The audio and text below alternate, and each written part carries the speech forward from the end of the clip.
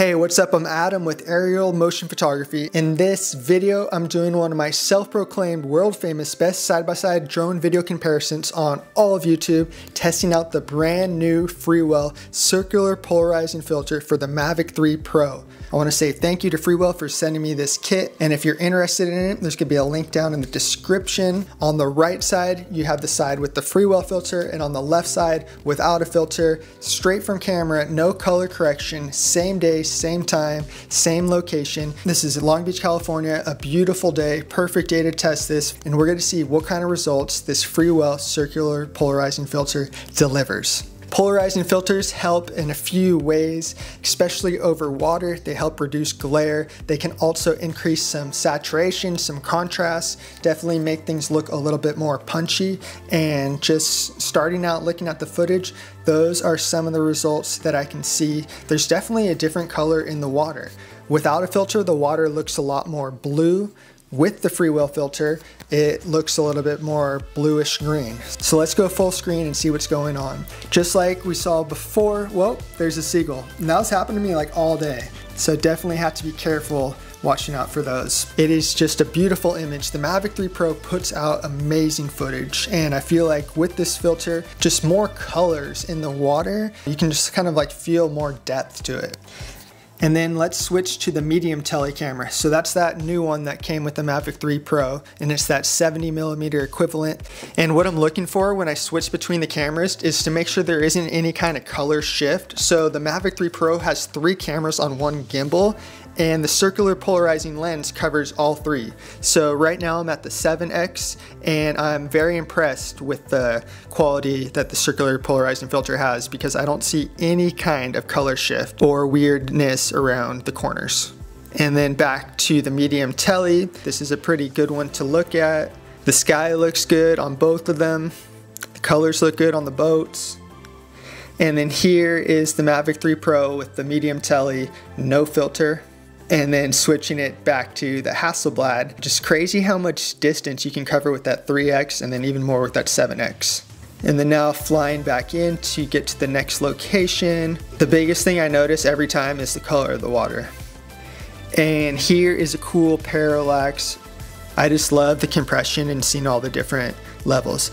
And then here's the Long Beach Convention Center with this really cool painting by Robert Weiland. He's a super good artist. It's called Planet Ocean. That's why I like filming these tests down here, because it really puts these filters through its paces. So we have the water, we have the harsh sunlight, and then also these windows. So polarizing lenses are supposed to help a lot with reflection and glare. So here we are. Let's really take a peek at these and see what kind of difference. I definitely see a little bit more clarity, some punchiness with it.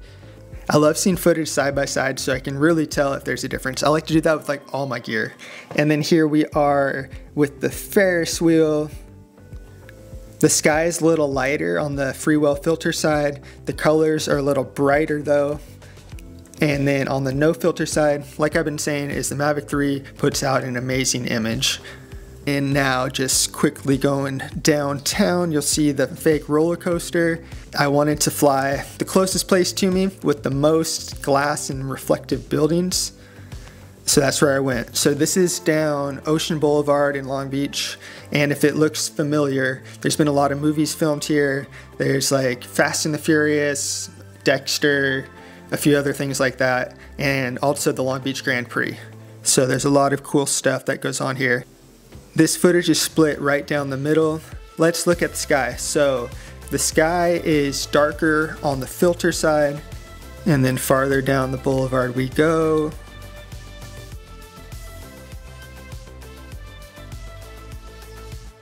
A beautiful place to fly. I think I've already said that like 3 or 4 times. Maybe I edited a couple out, but it really was a beautiful day. And then the building with the most windows side by side. Drop down in the comments what you guys think about this reflection. I'm not going to put any of my opinion out on this right now, but let me know what you guys see. And this is at 150% zoom. Okay, so now we have some bonus footage. And then these shots do have color correction. So right here is with the 7X camera. And I'm mainly just looking at how cool the compression is. So I'm actually over the bay, shooting across the peninsula into the ocean. You can see the kite surfers, then you see the oil island, and then in the background you can see the Queen Mary and the cruise ship. Very, very impressive. It's so cool to have a drone with 3 cameras. I do wish this camera was sharper and better, but it is still a lot of fun to use, and you can get some cool parallaxes. And then this clip is cool just to show how tropical I feel like the water looks.